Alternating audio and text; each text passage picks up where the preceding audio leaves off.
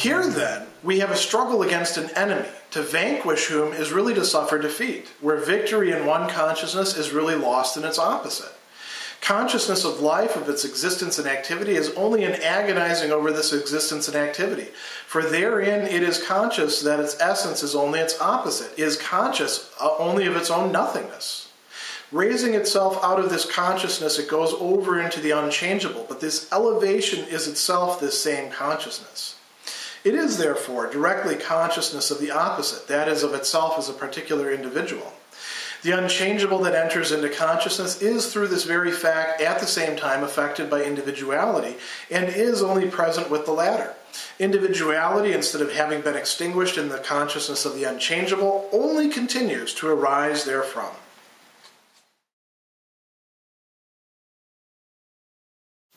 In paragraph 209, Hegel is bringing to a close the sort of tumult and confusion that has been going on in the last two paragraphs. He's tying it to a kind of knot, you might say, and he's using this very interesting imagery of a battle that one simply cannot win. Why not?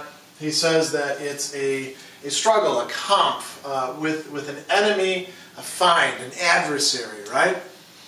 And unlike other battles with enemies or adversaries where if you put forth the effort, you can hopefully defeat them or at least keep them at bay, in this case, there's a weird reciprocity going on. Because like he says, to vanquish whom is really to suffer defeat. So when you attain victory, you really are defeating yourself. You're causing yourself to lose. Already a little weird, right? Where victory in one consciousness is really lost in its opposite. So success equals failure. And likewise, failure, he could say perhaps, reciprocally, equals success in some weird way. And we're going to see that happen here. What's going on? Well, we have these two consciousnesses. Remember, we have the contingent consciousness and then the consciousness of the unchangeable, the eternal, or perhaps we have to call it the eternal consciousness, right? And both of these are really what consciousness is, but it's lost sight of the fact that it really is both of these and the relationship between them, what is mediating them. And they're sort of going off at antipodes, sort of like some sort of mechanism that has broken down and ceased to be a unity and now has competing parts, and they're trying to figure out how they're going to align with each other.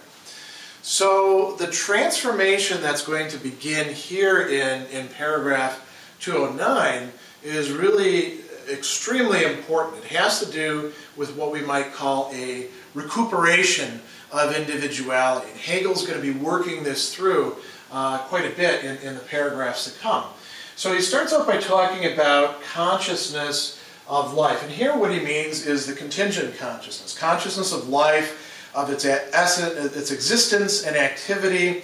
What do we mean there? We mean the day-to-day preoccupation with who am I and what do I have to do? And what does it mean for me to actually exist or to have some place, to be somewhere, you could say.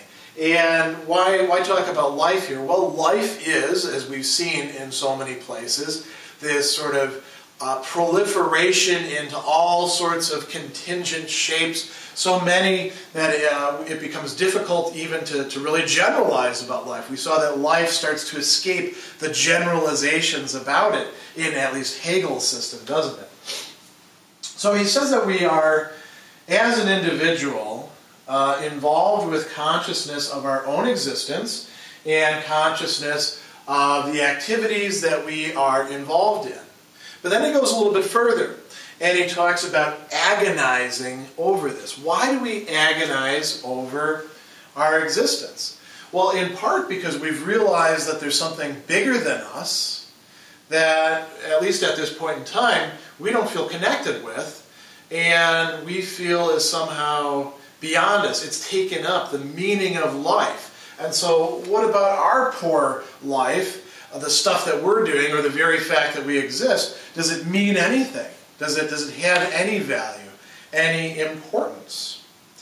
So he says, it becomes conscious that its essence is only its opposite.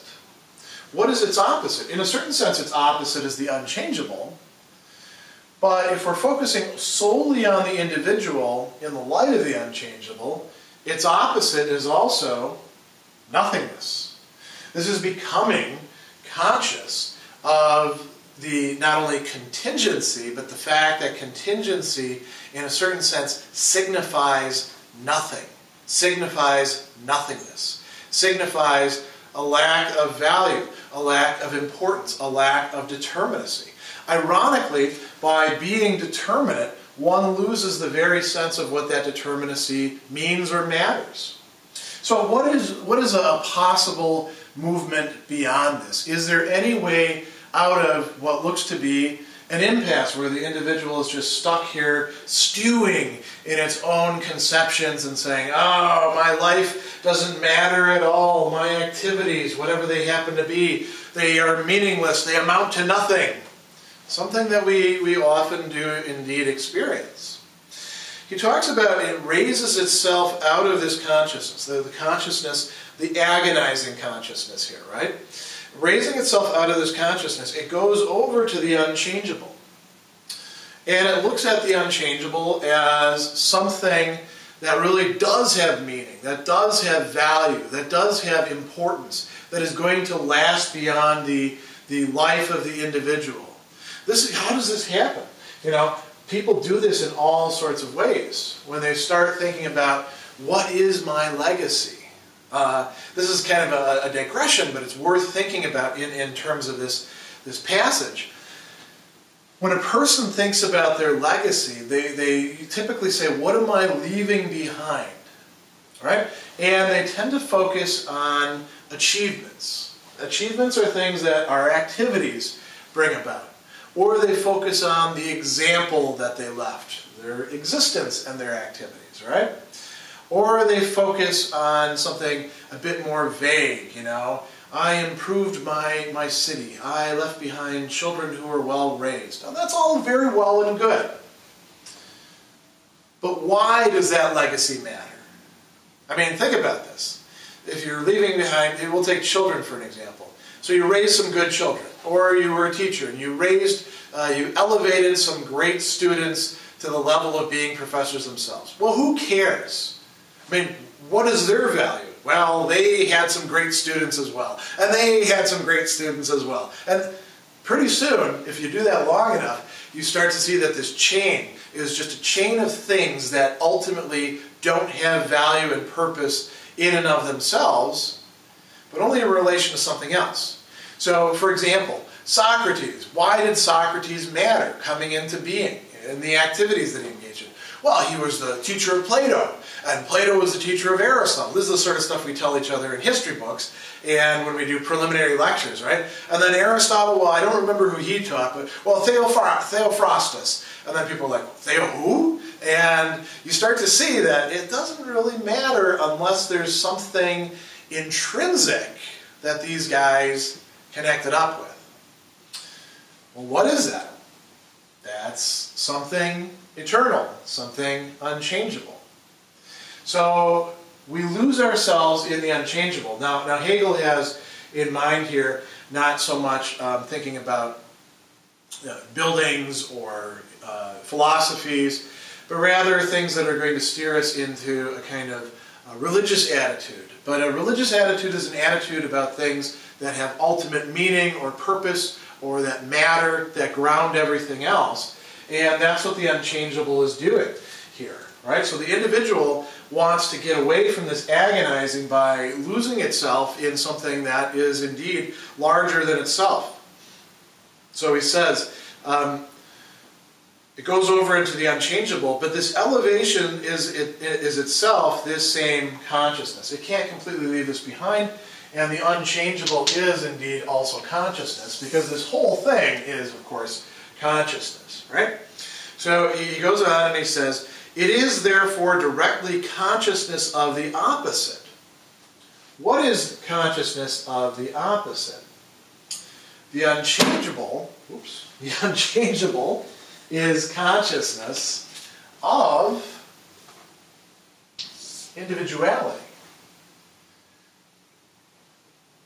Well, what else would the unchangeable be consciousness of? I mean, it could be thought thinking itself, sure, but whenever we conceive of something like, a God, it's also thinking all the individual things, isn't it? Unless it's an Epicurean God, in which case it doesn't care about that sort of stuff. But even the Epicurean gods presumably care about some particulars. Individuality matters to it. Now, it's not clear at this point in this paragraph how individuality is going to enter in here.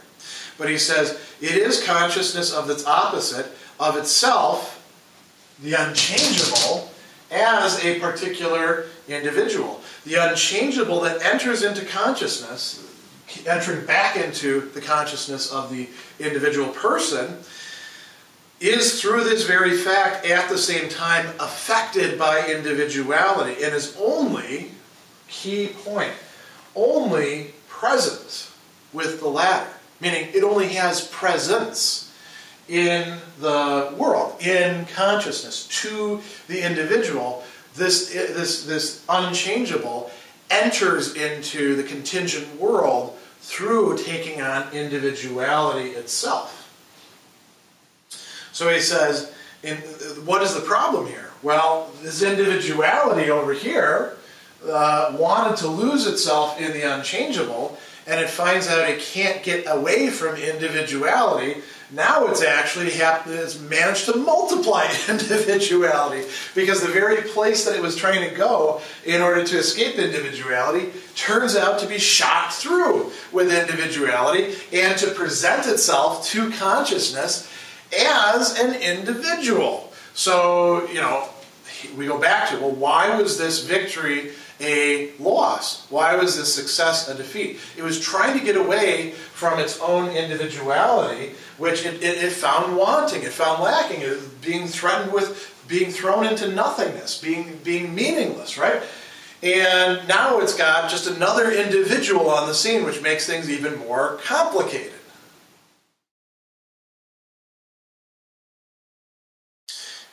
In this movement, however, consciousness experiences just this emergence of individuality in the unchangeable and of the unchangeable in individuality. Consciousness becomes aware of individuality in general in the unchangeable, and at the same time of its own individuality in the latter. For the truth of this movement is just the oneness of this dual consciousness. This unity, however, in the first instance, becomes for it one in which the difference of both is still the dominant feature. Thus, there exist for consciousness three different ways in which individuality is linked with the unchangeable.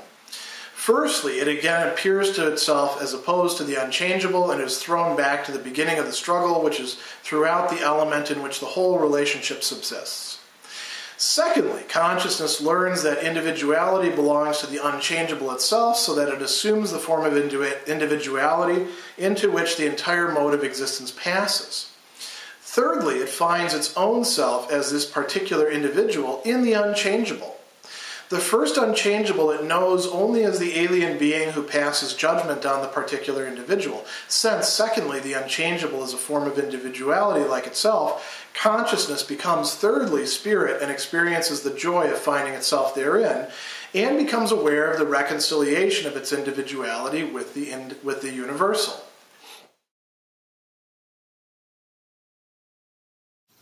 In section 209, we attain the understanding that the unchangeable, the eternal, the universal, is not so simply cut off from the particular, the individual, the contingent, as one would believe. That it actually contains individuality in a certain way within it, or that it becomes individual, individuated as its way of really being actual and present.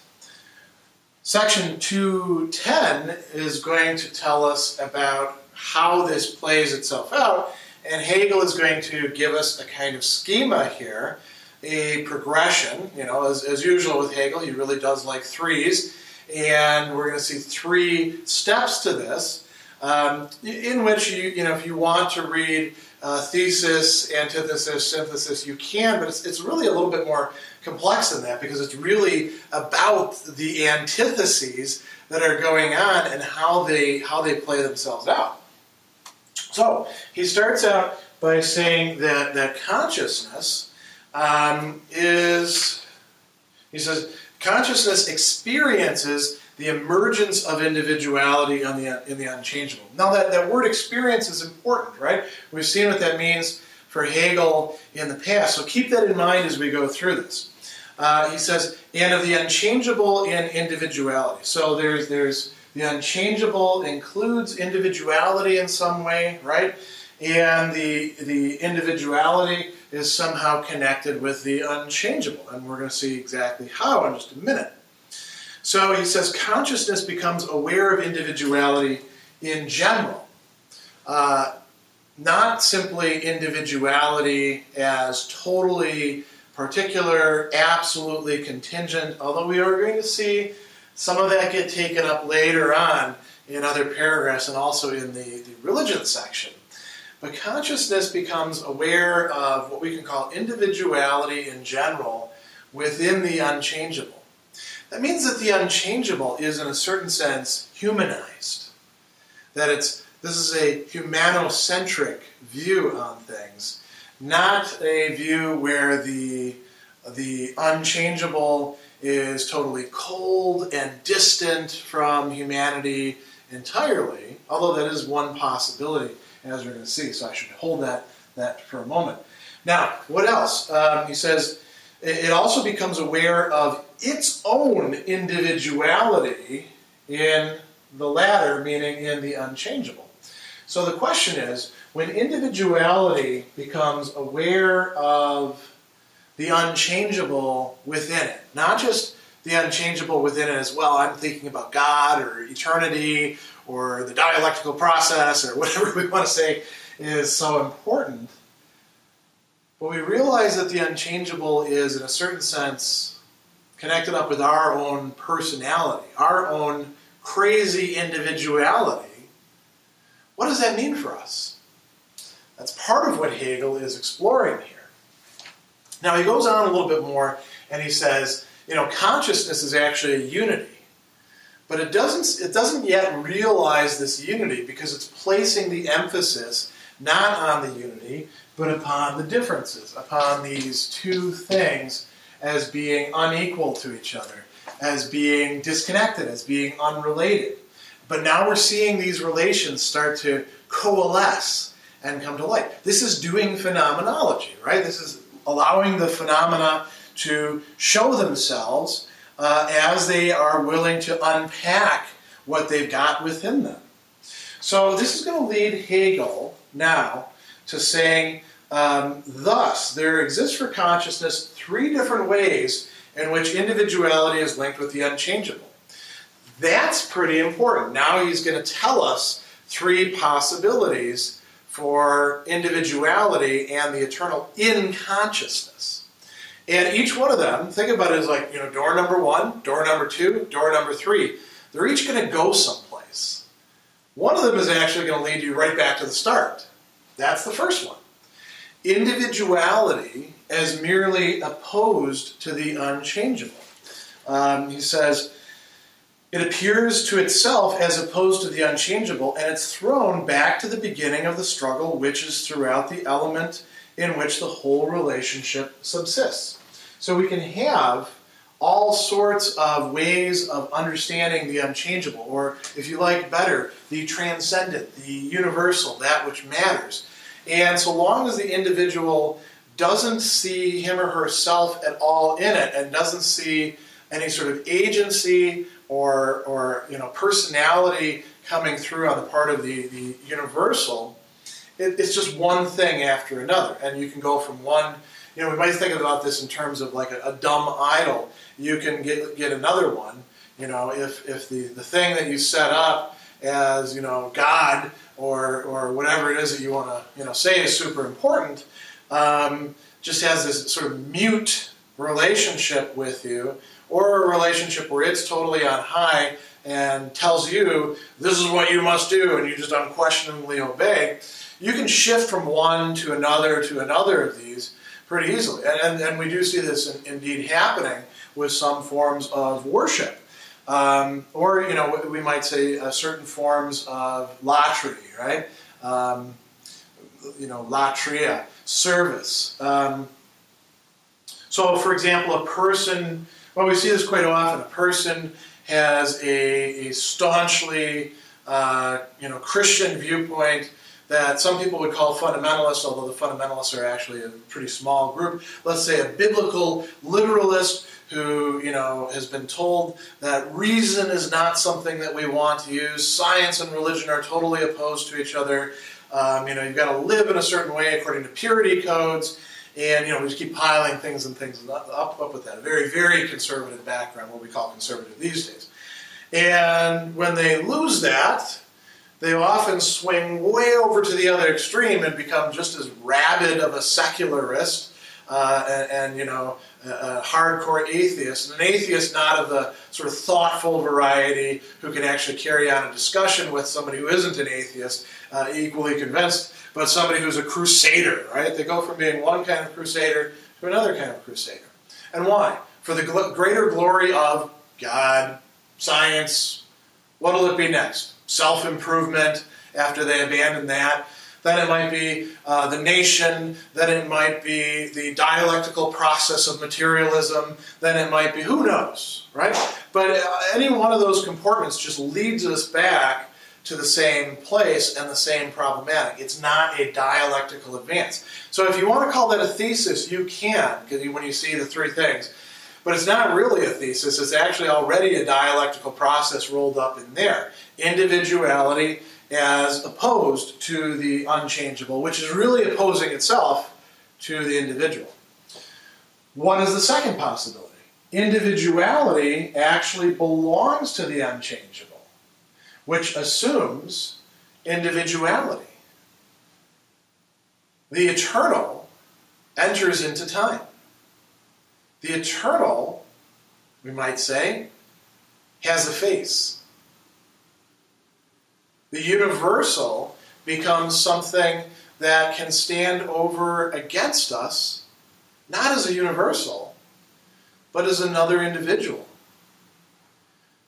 That's something very, very different, isn't it? That's an advance as far as Hegel is concerned in the dialectical process. He goes on and he says, in this, consciousness learns that individuality belongs to the unchangeable itself. It is of the essence of the unchangeable. So the person who is at this stage, or the culture that's at this stage, doesn't really understand fully what the unchangeable is. Because the unchangeable contains its opposite within itself. That is individuality, right? So it assumes the form of individuality. Why? Because that is that into which the entire mode of existence passes. Individuality allows it to be present, allows it to be actual, allows it to appear, allows it to show forth, allows it to have an agency. Is that the end of the story? That's door number 2, right? And so door number 2 looks better than door number 3. Door number 1, sorry. Door number 3 is better yet. Thirdly, consciousness finds its own self as this particular individual in the unchangeable. That is something very different than finding out that the unchangeable or the eternal or the universal is also an individual. Finding that I myself am somehow already in the universal. The question is, how am I? You know, and that's going to be worked out through much of the rest of the book, right? But he says, I find myself, I find my own self, my true self, what I really am. Not merely this contingent bag of, you know, meat and bones and sinews and, you know, wearing this tie that I happen to have bought in such and such a place and holding this book in my hands and blah, blah, blah, blah, blah. All these contingent things that don't really matter. Rather, I find my genuine self in the unchangeable. How that happens, that's still yet to be clarified. He tells us a bit more about this as well. He says, the first unchangeable, how does the person know it? As the alien being who passes judgment on the particular individual. The alien being who compels obedience. The alien being who says, thou shalt and thou shalt not. And then if you ask, wait a second, why? Says, you're in trouble now. This is going into your permanent record, and the record is an eternal one, not just merely a permanent one in human standards. So that's not going to be a particularly developed conception of the divine or the universal. And it doesn't have to be a God. It could be, the state being treated in that way too. The state as the judge. Think about a totalitarian society. That's part of what would be going on in that. There's a quasi-religious attitude in every totalitarian society because of universality. What about the second one? Hegel tells us in the second case, the unchangeable is a form of individuality like itself, right? And so we become confronted by another individual who, however, is a universal individual or is an eternal individual. And that will get clarified a little bit more as we go on as well. Here's the really interesting part towards the end. Thirdly, consciousness becomes spirit.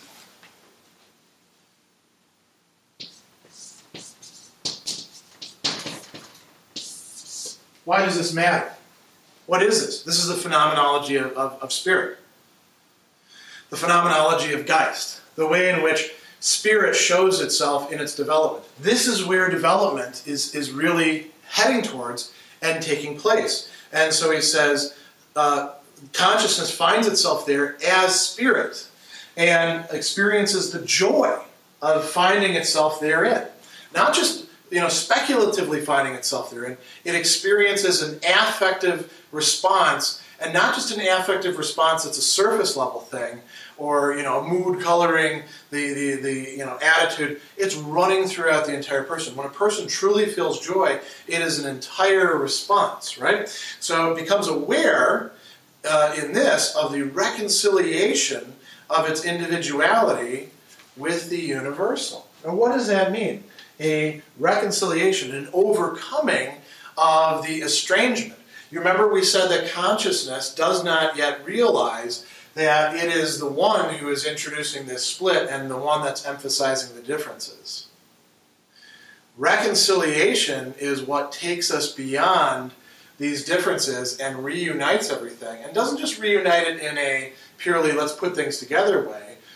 This is for consciousness. Consciousness becomes conscious of the reconciliation.